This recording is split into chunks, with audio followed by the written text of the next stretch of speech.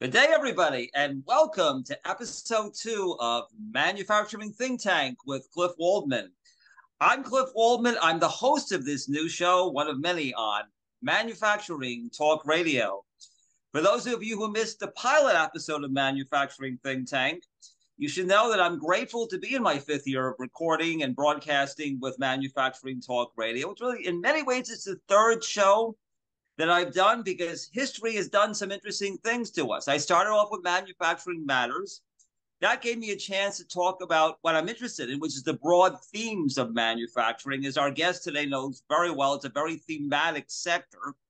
Cliff Notes came with the pandemic when we had to unfortunately put away thematic discussions and drag you through an historic period of crisis where things were happening week by week that involved your that involved and affected your decision making. Now we're in sort of this interesting post-pandemic period. It would be foolish to think that week by week concerns have left us. They most certainly have not. We talked about the energy crisis in Europe coming from the Ukraine war, and things like that are still going to be very much a part of our lives. But in many ways, I can get back at this point to talking about themes, long-term themes. So we're going to have both, and we're going to do it in a think tank sort of way. I'm going to have the best guests. Certainly, if you had a list, one of the top themes for manufacturing, either number one or number two, would be technology. And we have exactly the right guest today. I'm pleased to welcome my friend, Dr. Shawn Dubravac.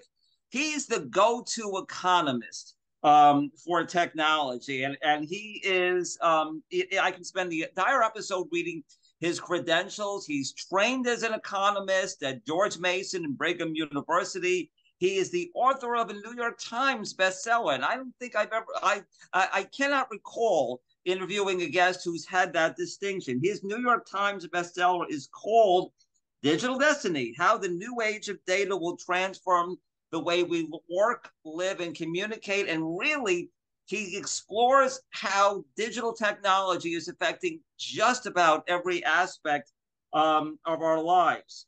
For about a dozen years, he worked for the Consumer Technology Association, which I live in Bristol City. That's across the street.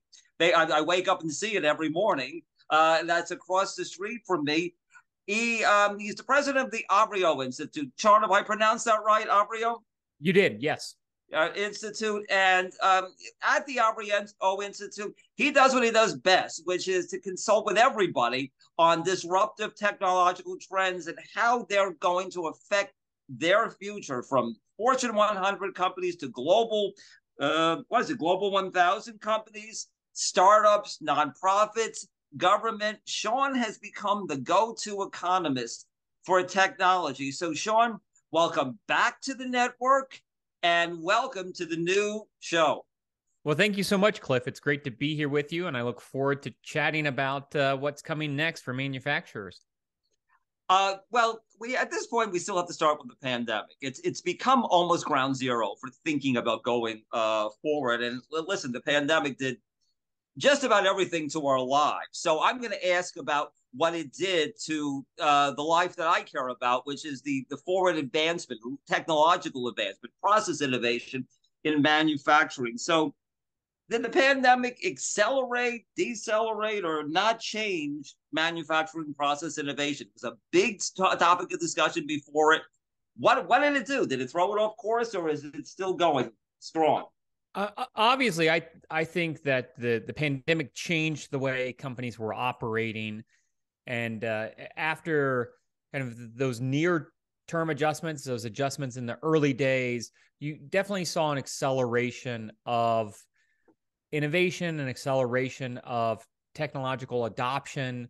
For many companies, they had to define new processes. They had to create new products. They had to build products they'd never worked on. If you think back to those very early weeks of the pandemic, and then kind of coming out of that, as you noted, it was a constant adjustment, but it was an adjustment that was often made in conjunction with technology. There was definitely an increased focus on digital transformation. There was an acceleration around new product development and new product introduction. The pandemic if you think about consumer goods, the pandemic had really disrupted our normal patterns of life. And so we were forced into trying new products and new brands. And so, brand loyalty was disrupted there for a little while. And so it gave manufacturing opportunity to enter new spaces and enter new markets. If you think about all of the disaster preparedness plans and strategies that were implemented in the aftermath of the pandemic, those are becoming permanent additions and permanent fixtures to operations plans. So on net, I think the pandemic definitely accelerated advances in manufacturing processes. It accelerated innovation, certainly accelerated digital transformation. It was clearly a bumpy road early on. And I think now we're at a point where, arguably at a transition where manufacturers are taking stock of what they accomplished over the last 2 years and building those plans forward as they think about what comes next. All right, so that's in a sense the 30,000-foot question now. But let's come down to the boardroom, since I have it in back of me, and talk to CEOs. They have to navigate a post-pandemic technological landscape strategy. What's your advice to them? What's the best way to do that? It's things just it would come out of it. It's, well, not totally. It's under control, but what do they do in terms of their technological thinking, given what you just said, going forward? I think the key is to remember why you're implementing technology and why you're adopting technology, and it's to augment existing operations. It's to improve efficiencies. It's to accomplish more than you were able to accomplish without it. So, driving productivity. It's to allow you to enter into new markets. It enables you to overcome things that are blocking your progression, so labor constraints or other inhibitors. So you first have to recognize, what's the goal? What are we ultimately trying to accomplish? No strategy will be successful if you're just adopting technology for technology's sake. You really have to adopt it with the goal of accomplishing something. And with that in mind, companies need to continue to invest in their digital transformation, something that we've been talking about now for 20 years. I think the next big shift is upon us as we move from digitization to datification. And so companies need to build out the infrastructure so that they can really take advantage of all of these tools that are becoming available to them, and take advantage of all of that data exhaust that's coming off of their existing operations. I think they need to focus on building a dynamic and agile workforce. And so that means training employees to build and have skill sets that aren't easily replaced by automation. Automation is only one piece of the technology roadmap and one piece of the technology journey. And there'll be lots of places we use technology in ways that don't automate something. And so, you need to build a skill set among your workforce that can really take advantage of the technology that's in place. Obviously, close collaboration, I think, is key, and technology will facilitate that. As we think about the future of supply chains, a big component of that is greater integration and greater information flows between organizations. And so really collaborating with stakeholders and with partners will be key for that. Well, what's your prediction for automation? Let's say the next 5 years. I mean, do you think, given what you said in the first question and how you talk to CEOs in the second question, what's your forecast for, not numerically, but is automation going to accelerate? Are we going to see an upward, momentum in automation? Let's say the next 5 years. We're definitely going to see an acceleration in automation. But again, I would note that automation is only one piece of the technology journey, and it should only be one piece of your technology roadmap. But certainly automation will accelerate. We'll use it in lots of different ways. Already you see companies using it to automate skills that are dangerous, that are mundane. I think that will, continue. We'll use it to automate skill sets that really don't take, I think, full advantage of human capability. So, we often talk about augmenting human capability. And I think if there are ways we can better use humans, especially given what a scarce resource they have become within many of our organizations, then we'll automate pieces to free them up. And I think you're going to see that at every level of an organization. It isn't just automating manufacturing processes, but it's also automating HR functionality and capabilities so that you can free up your chief HR officer so that they can really understand what the business is trying to achieve, and so that they can really hire and work to retain the type of workers you're going to need in the future. We're going to automate finance, tasks and other things so that you can free up your CFO and staff so that they can really drive value back into the organization. So it isn't just about automation. It also isn't just about automating one piece of your operation. But automation is definitely growing, as will these other pieces of your technology journey and your technology roadmap. Something simple like ERP, you're definitely seeing companies looking to expand on their ERP capabilities so that they can really analyze and integrate and improve on the data that they have available, and using that information to make better informed decisions.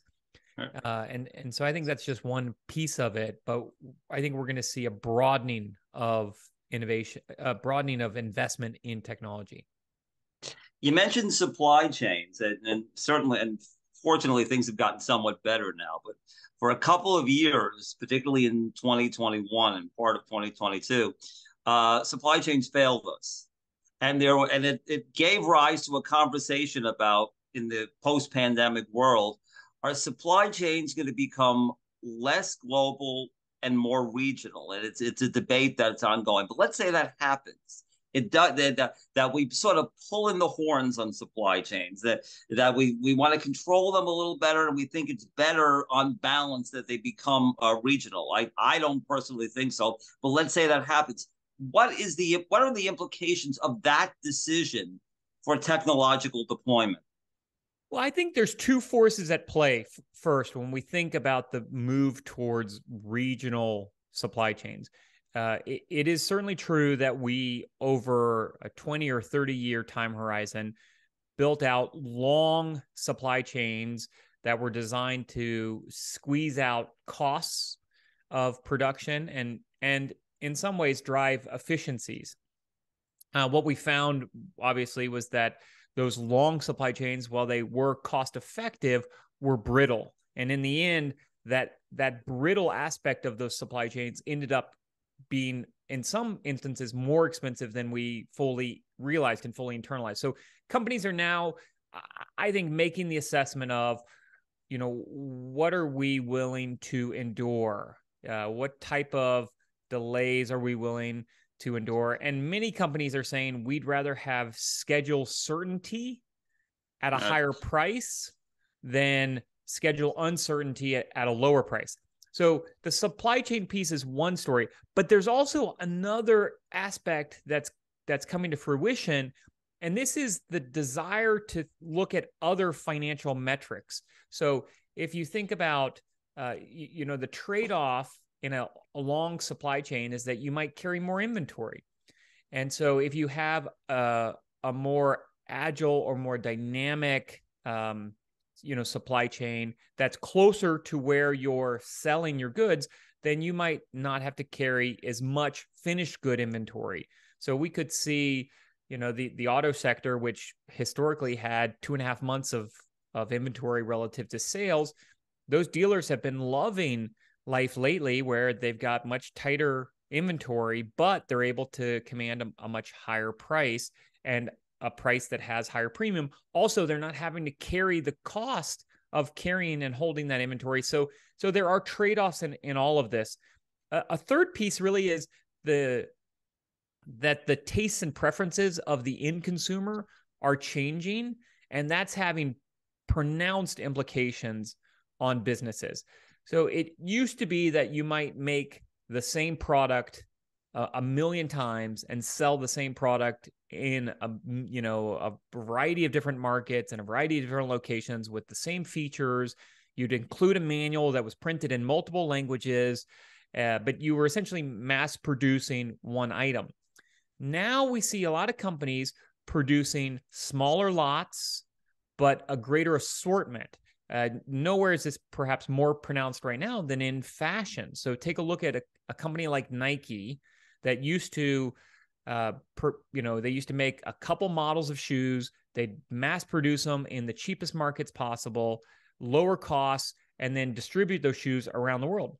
Now you see them moving to a direct-to-consumer market, and their goal in the coming years is to have over 60% of their sales go direct-to-consumer, where they're servicing that customer. In fact, they've canceled some of the contracts that they've had in place for many years, some since the very early days of the company, with distributors around the world, because they're going direct-to-consumer. They're really controlling those distribution channels.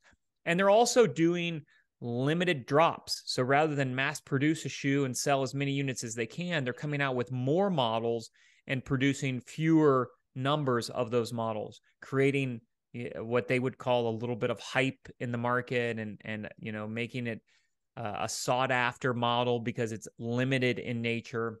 Right. And so in that type of market, you might actually want to be producing close to your end market so that you can produce the shoe quickly. You can have it delivered to the customer quickly. Especially if you're doing fulfillment yourself, then you run it directly from manufacturing straight to the consumer. And so the customization that we're seeing in some of these markets probably does dictate more localization in manufacturing, more localization in supply chains.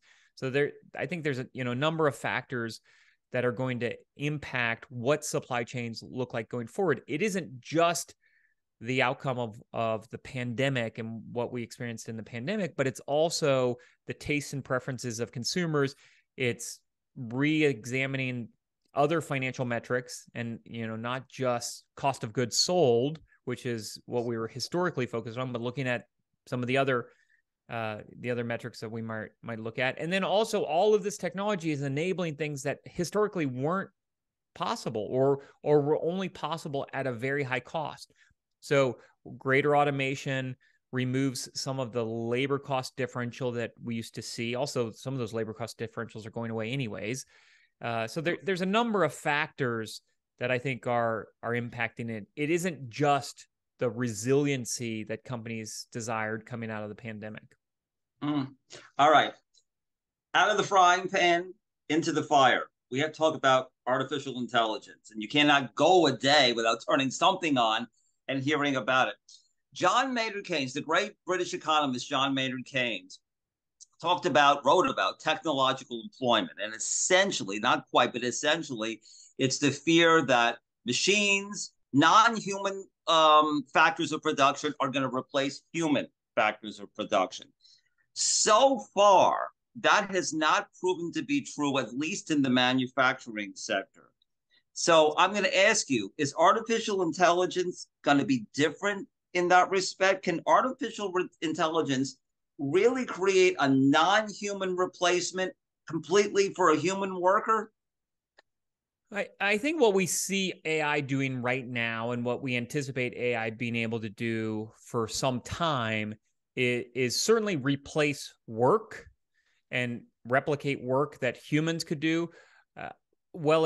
I don't think we will want to ever use that technology to fully replace what a human does, because the human role is always going to be evolving. So if you think about how we're going to use AI, I think it will be to augment the human experience. Everything we're seeing lately with ChatGPT and kind of iterative AI and some of the approaches we've seen in the last few months, what this means for manufacturers is that there's a new way of augmenting other pieces of your business. It isn't, again, just about automating production staff, but now we can use generative AI to augment what our marketers are doing, what other people in finance or HR or some of these other skill sets are doing. And again, I don't think it's to replace them wholly right now, but I think it will augment what they're doing, free them up to do other things, and certainly it without doubt will change the skill set that they need to be coming to the table with. So some of that for your existing workers will mean learning it on the go in the job. And for the workers that will be coming into the workforce in the future, they've got to be learning that in other ways, either through schooling or other things to prepare them for what their jobs are going to look like moving forward. What's going on with the tech sector? Is it merely going through some sort of consolidation? I mean, what goes up eventually comes down. We know that. Or is it something more fundamental going on? Because the swings have just been enormous. And now, of course, on the downside. What's your outlook for the tech sector, given what we're seeing? I think it really depends on which piece of the tech sector we're looking at. If you look at, manufacturing sectors here in the U.S., defense and space industries doing quite well, aerospace doing quite well. Even autos now up on a year-over-year basis, where non-auto manufacturing is slightly down on a year-over-year basis. So it depends on really which piece of the industry you're looking at. Certainly computers and PCs, smartphones, some of those categories saw great strength coming out of the pandemic in those early months of the pandemic as we were making all of these adjustments. And you are seeing some strong headwinds for those categories. But outside of some of those consumer-oriented categories, there's still a tremendous amount of growth. If you think of the kind of broad narrative around Internet of Things and all of the areas that could impact, from hospitality to manufacturing to all of these other industries and sectors, there's still a lot of tech adoption that is left to happen and still will be happening in the years to come. So there is still great growth in a number of those areas. And as we saw from some of the supply chain constraints and the auto sector and elsewhere, technology is showing up in more places than ever before. And it isn't uncommon today for a modern vehicle to have 50 plus semiconductors in it.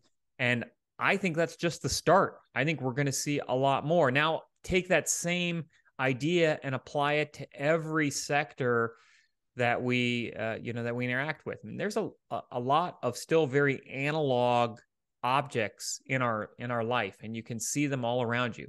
Your mailbox is probably still an analog box.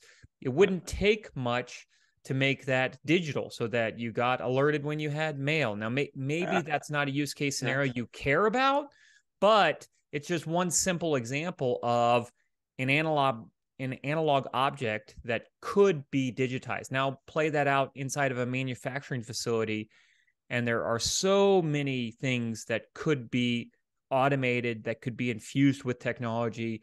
Cobots will enable things that weren't capable 20 years ago. Mobile robots will enable things that weren't capable 20 or 30 years ago.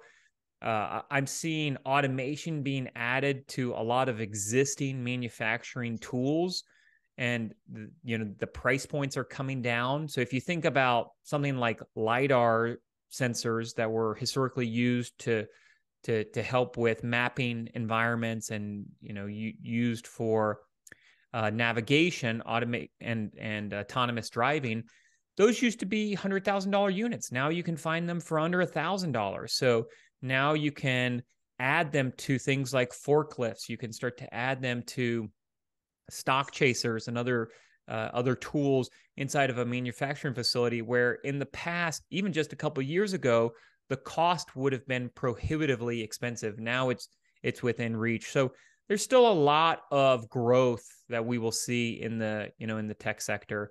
The layoffs at some of the biggest tech companies and biggest tech platforms have definitely stolen the headlines, but behind the scenes, there's still a lot of growth to come, especially when it comes to manufacturing across all of these different industries.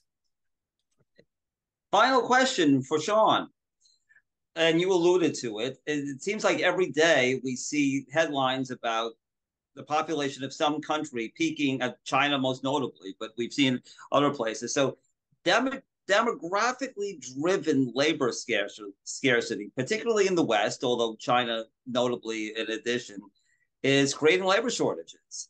And that's motivating the use of robotics. So I'm going to ask you about the short term and maybe the long term future of robotics. Are robotics going to accelerate in their use, and are they going to replace eventually human workers? We'll definitely see robotics accelerate because they're becoming more agile and we're able to use them in ways that we weren't able to use them in the past. Moreover, the deployments are becoming less expensive. So now we can use them in places and the economics will work. In the past, maybe the economic dynamics didn't work. It was, too expensive. So we were only using them in certain places. Now we're starting to use them in more places. And, as you noted, we've got demographic dynamics playing out. Even here in the US, it seems like labor force participation rates are stabilizing at about 1% below where they were pre-pandemic. You have in some sectors, especially manufacturing sectors, a high average age of workers, a high median age of workers. And so you've got a dynamic where you've got, an aging workforce. You've got shortages in a number of places. You're trying to do more with the workers that you do have. And so, you're going to use robots in places that will augment those workers. You're going to use robots in places where you can't find those workers. And the robots at the same time that we're going to be deploying in the years ahead are, as I noted, becoming more agile. So they can be used in more places and they're becoming less expensive.